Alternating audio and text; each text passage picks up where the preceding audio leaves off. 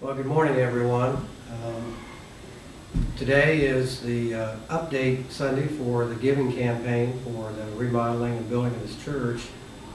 And I've been asked to relay to you a story, a situation that occurred about a year ago next week. For those of you that are new, this remodeling process took about 16 months, and a year ago we were about halfway through it. I was up in this very room upstairs near these classrooms when Clay Burner came to me on Tuesday and said we may have to shut down the project. We were just real short on money, didn't have money to pay the subcontractors, very little money to buy material, and looked like we were just going to have to tell the men to go home.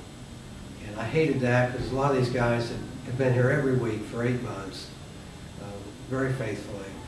But we talked through the situation and decided that God had been faithful in this church for years and years, and He'd be faithful in this situation. And we just had to believe that His will would be done. So we decided to stay the course, and if He wanted us to continue, He would provide for that, and if not, we would just shut it down. Well, that was Tuesday. On Thursday or Saturday, Clay came to me and said that the financial guys had talked to him and we were free to go ahead for a while longer.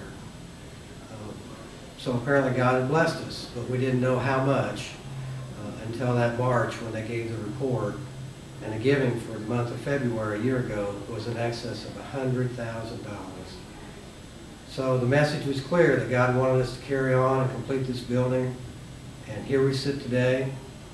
And I just ask, as you sit in your nice soft seats and look around this room and your children are upstairs, that you thank the Lord and you give Him the glory, because it's all because of Him that we're sitting here today preparing to go out and do His work.